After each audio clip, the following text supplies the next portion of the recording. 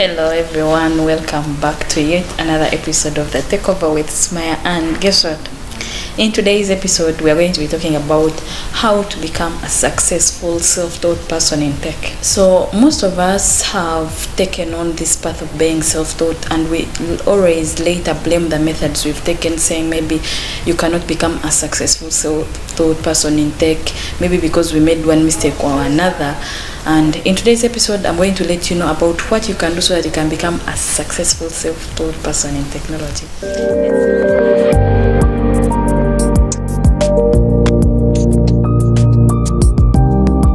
Things first. After you've decided on saying that I'm going to teach myself something, then you have to decide on what you're going to study. So if you're in tech, you have to choose whether you're going to study mobile application development or web design or any other thing on your own. So after you've found out what you really want to study, then look around, see if you can get the necessary content that relates to what you want to study. Let's say you've selected mobile application development. Do you have the necessary software? Do you have Android Studio? Do you have any other software that is required? The second thing is, do you know the language is required for one to learn mobile application development? If it's Python, if it's any other language, then have you tried learning the language before you can come for mobile application development?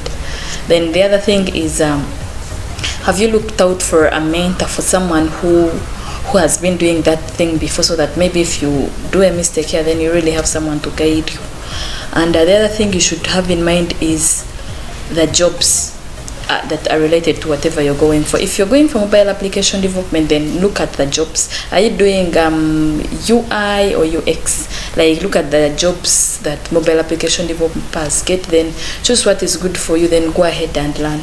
Second thing you have to put in your mind when you're thinking about being a self-taught person in tech is the roadmap of the year. Now, for example, we are in 2022, and now you have to look at the trending tech skills. Now, if you've chosen mobile application development, or if you've chosen web, then I hope you know that there is now Web3. So if you've chosen mobile application development, then you have to look at what's trending in mobile application development, so that in case you're looking for a job, then your skills can be competitive compared to the people who maybe learned something that is ancient. So look for the roadmap of that year, align your skills in relation to that roadmap. Now, after you've chosen the language you're going for, after you've chosen whether you're doing mobile application, web development, or any other thing, now the next thing you have to do is start on a course. I would advise someone to start with a free course, because I mean, you're a learner. I wouldn't advise you to spend money on a paid course. Then maybe during the course of the journey as you're learning, maybe you get disturbed by a few things and you're unable to complete the course. So I would advise someone to start with a free course. There are very many platforms with free courses. You can try YouTube, you can try Coursera, you can try Solo Learn, you can try very many other things. So find a free course in relation to what you've chosen above, then start learning. Personally, I'd recommend Free Code Camp as a learning platform, because it's what I've been using, and I would advise someone to check it out.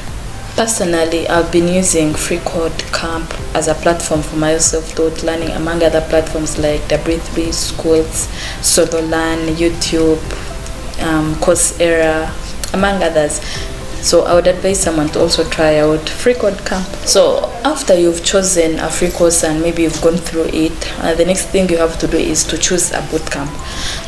One good thing about bootcamps is that they will speed you up. Maybe if you've been, I don't want to use this slow learner thing, but if you've been learning on a slow pace, then bootcamps will really fasten you up. Now, for a bootcamp, you really have to be confident about your skills. If you're good in C, if you're good in JavaScript, then you should be confident. If maybe they're asking about someone who can do JavaScript, then really be confident about the skills you have, and be ready to show the world what you have.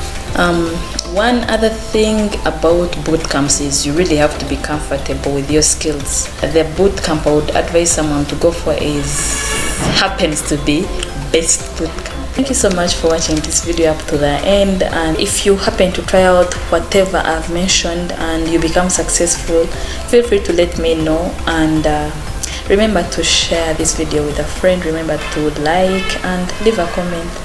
Thank you so much.